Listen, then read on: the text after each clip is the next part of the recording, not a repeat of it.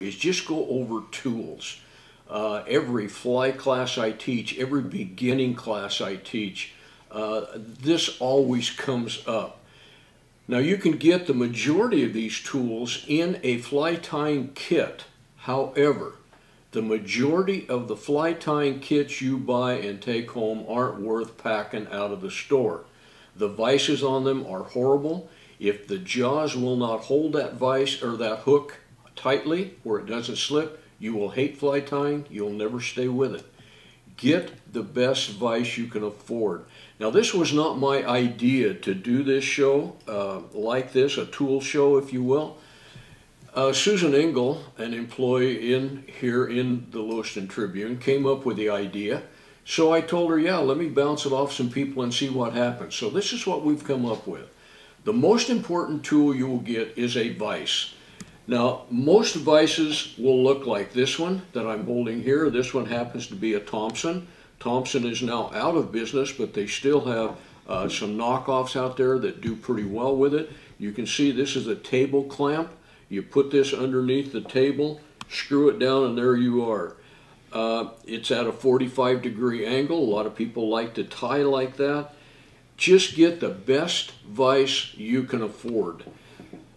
Another one that you can get is a rotary vise. That one is true rotary, ball bearinged. I use this quite a bit depending, I tie commercially, but depending on what fly I'm tying and depending on how many I have to tie. The one I will use the most often is this one. It's a stationary vise. Oh, it will rotate by stationary. That's not a good word. It's just not a true ball bearing vise like this one is. This one also will stand up. A lot of people like to tie at a 45-degree angle. I do not. I would rather keep it flat like that so I can look at it all the way around. If I want to flip it over and look at the bottom side or the back side, that's what I can do. First and foremost, get the best vise you can afford, whatever you do. Second most important thing you'll get are scissors.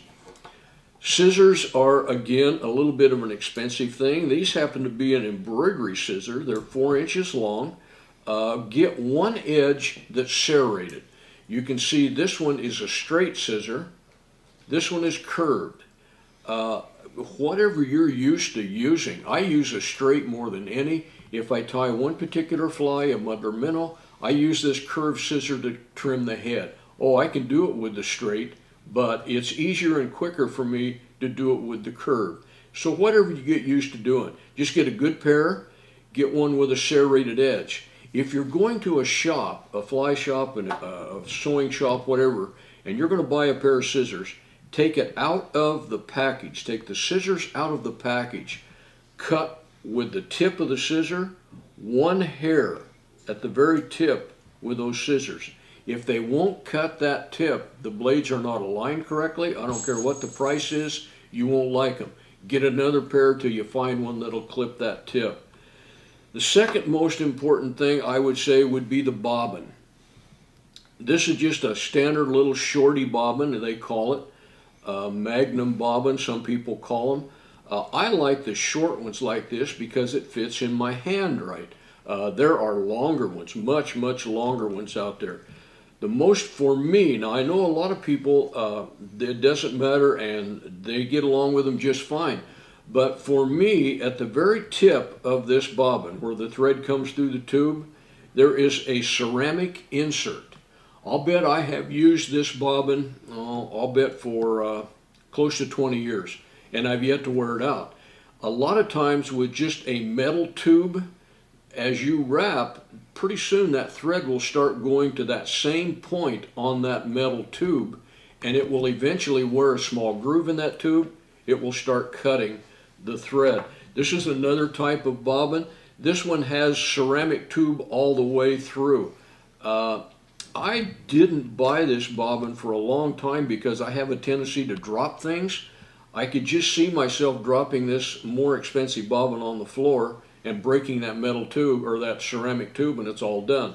This one also has, you can see the little wheel in here, you can adjust the tension on the thread as it comes through. I see a lot of people, this one happens to be just a metal tube, one of my old ones, but I have a yarn in it, or I'll use it for floss. This one does not have the ceramic insert in it. I don't care because I'm not reefing on it or pulling on it that hard. Another thing that I see people do all the time is they're going to start using their bobbin. They put a new spool in, or they have it tied for a while, and it's hard to pull the thread out. It's too stiff. So the first thing they want to do is grab a hold of the feet of the bobbin and spread it apart, spring it out. That's the worst thing you can do, because the next time you put a piece of or a spool of thread in, it may be way too loose. If you're going to use this bobbin and it's too tight, just simply pop one foot off, take a piece of dry soap, bar soap, rub it in the hole, pop it back in, spin it a few times, and believe me, it will open right up. It will get very, very loose. Scissors. I want to go back to scissors one more time. A lot of scissors that you get will come with a leather sleeve.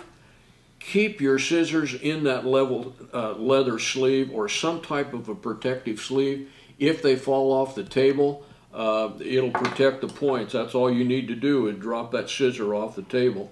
I don't know what these scissors are, $25, $28 I'm guessing. This curved pair would be a little bit less. But if you can get a sleeve or make one to go on it, it's much better. I pinch the barb on all of my personal flies. I don't do it on the commercial flies, but on the personal flies I do.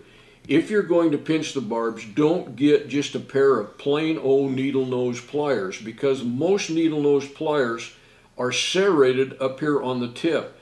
If you pinch a hook with that serrated tip, many times you'll break the hook. These are smooth jawed. I just looking here under these lights, they're not so smooth anymore. I've pinched so many barbs with them.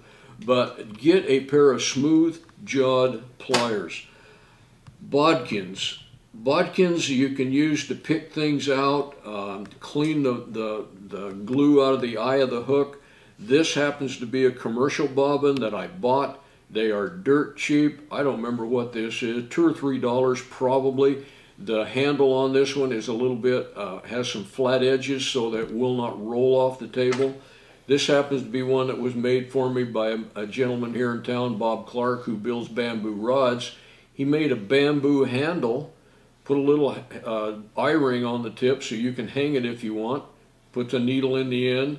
This is one that I made. I just took a piece of plain old rope, stuck a needle in it. I kept dipping that rope into Varathane, or varnish, I don't remember which, until it got nice and hard. Works very well. This is a little bit fancy one. I took the tip off of a deer horn. Again, glue a needle in the tip, and there you are. You have a bodkin. I say clean the eye, the glue out of the eye of the hook. I seldom use these bodkins,